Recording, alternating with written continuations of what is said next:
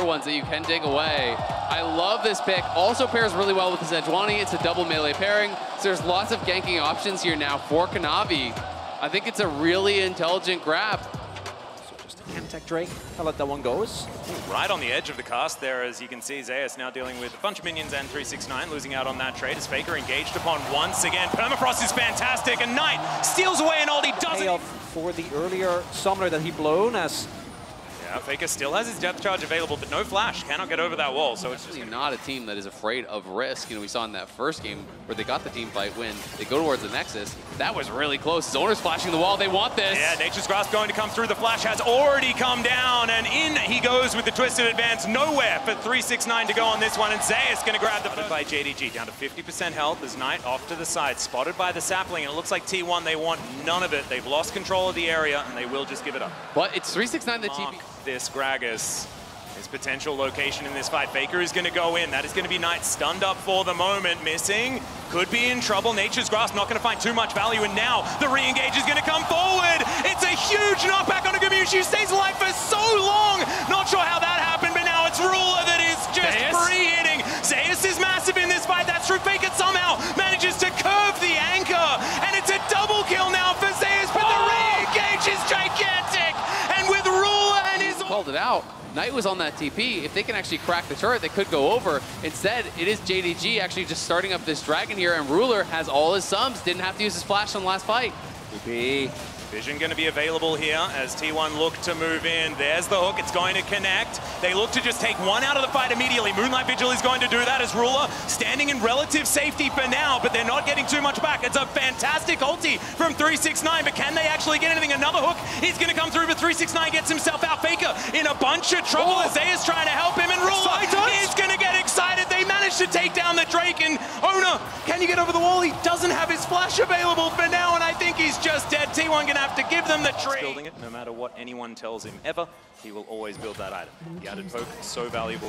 The Everfrost was coming through from 369, and T1 has got to answer top. Knight has just been pushing it again. It is JDG playing more heavily to the sides, despite the fact that it is Zeus here on the Gwen. They're the ones threatening. They're looking for it as Owner. He's so incredibly low. Nature's Grasp now picked up by Knight, but they're not going to invest it on the low health Maokai.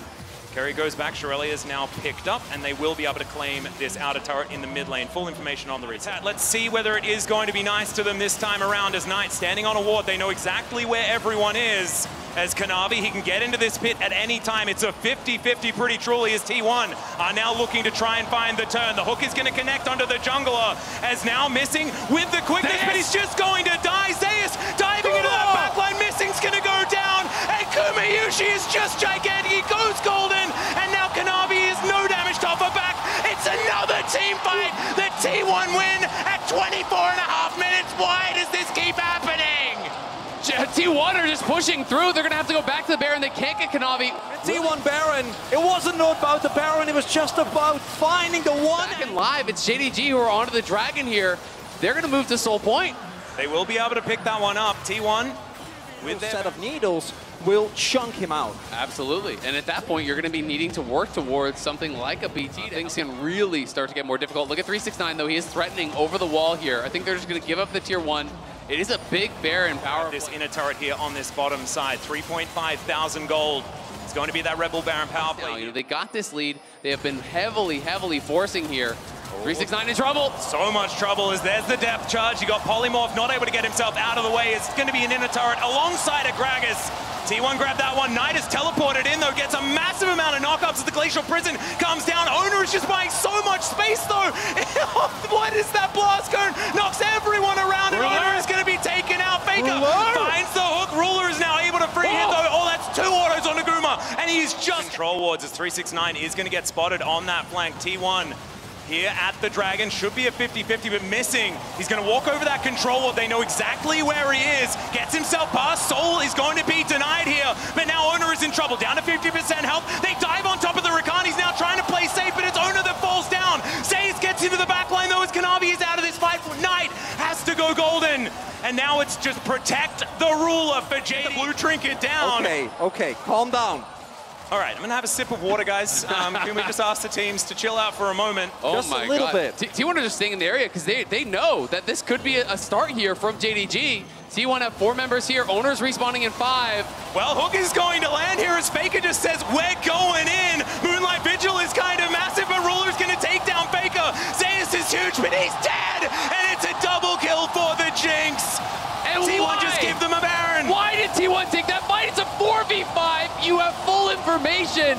Faker hooks in, gives over 2 free kills. JDG take the Baron, and in the critical game 5, they take control. The overconfidence from T1 to say, yeah, no biggie, we don't have a jungle. Baron push into Elder to get all of that control. Absolutely, and Guma now missing his flash, so it's so critical that he completed the GA. He needs to have that available. You look over on the other side, some of the luxury items coming through. The Maw is now done for Ruler. He has the stopwatch as well, and he, again, just never seems to need his summoners. It's insane how many tense fight Ruler gets through, and still having that flash available. So JDG trying to take all these tier 2s off the map, trying to... T1 trying to get into position. Zeus could be the difference maker, but JDG could just run down the front door. Okay, Zeus, can you make it happen? He's biding his time as now Ruler has to deal with him. Ona gets into the back line, but Ruler flashes. Oh my God, he gets excited, and Gwen is not immune today. It's a double kill for Ruler, and I don't know what the option is going to be here for T1. They're going to TP back in. They're basing. They're going to use double TPs here. JDG are pushing for the win here. At 35 minutes, I think they may have done it off the back of Ruler just keeping cool. He held the flash after the last team fight, and now they're going to break down the Nexus turrets, and JDG will be waiting to see whether they get a rematch in the final of MSI 2023. And as T1 falls to the lower bracket, JDG guarantees themselves the highest